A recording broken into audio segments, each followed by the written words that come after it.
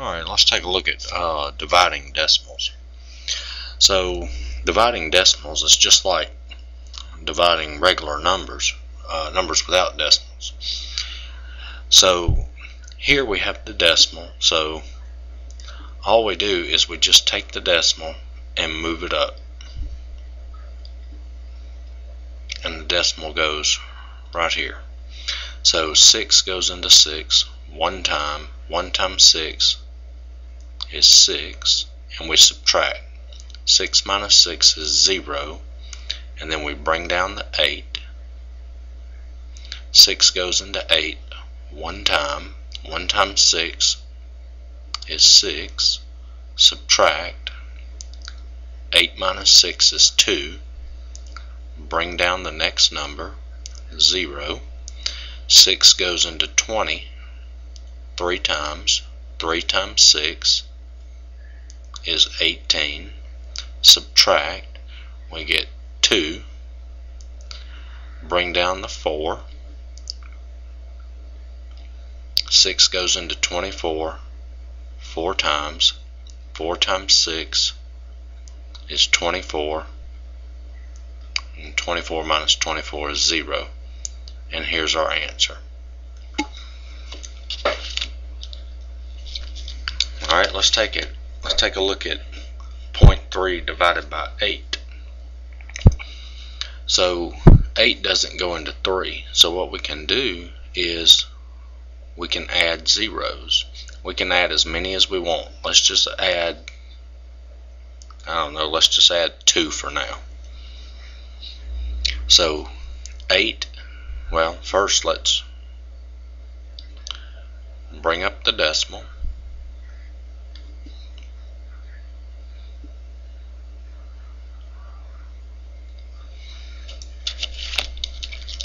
So 8 goes into 30 3 times. Okay. 3 times 8 is 24. And we're going to add a 0 right here. Okay, so 30 minus 24, that's 6. Bring down the 0. 8 goes into 60 7 times. 7 times 8 is 56. 60 minus 56, that's 4. And let's add another 0, and we can bring that 0 down. 8 goes into 40 5 times. 5 times 8 is 40, and there's our remainder 0. And there's our answer. Alright, let's take a look at a couple more. Here we have 0.005 divided into 32. Now when you're dividing, we can't have a decimal out here. So we need to move the decimal 1, 2, 3 places. So that means we have to move the decimal. There's a decimal here. 1, 2, 3 places also.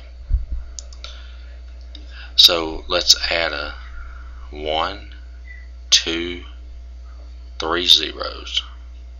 Okay, and this decimal's here. So now we have 5 goes into 32 6 times. 6 times 5 is 30. 32 minus 30 is 2. Bring down the 0. 5 goes into 20 4 times. 4 times 5 is 20.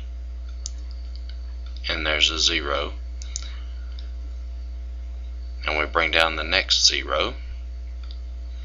5 goes into 0 0 times. 0 times 5 is 0.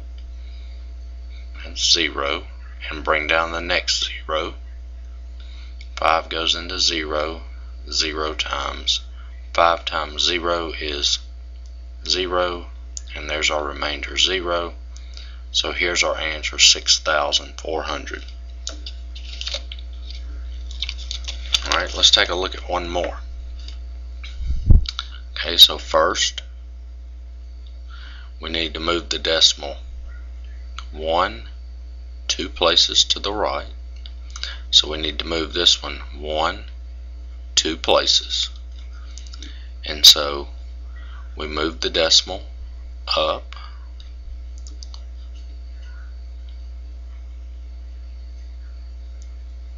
It's right here between the 0 and 7. So 6 goes into 18 3 times. 3 times 6 is 18. That's 0. Bring down the 0. 6 goes into 0 0 times. 0 times 6 is 0. That's 0. Bring down the 7. 6 goes into 7 1 time. 1 times 6 is 6. 7 minus 6 is 1.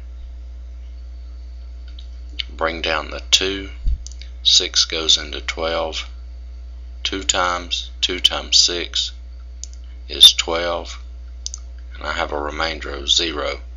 And here's my answer, 30.12. And that's dividing decimal.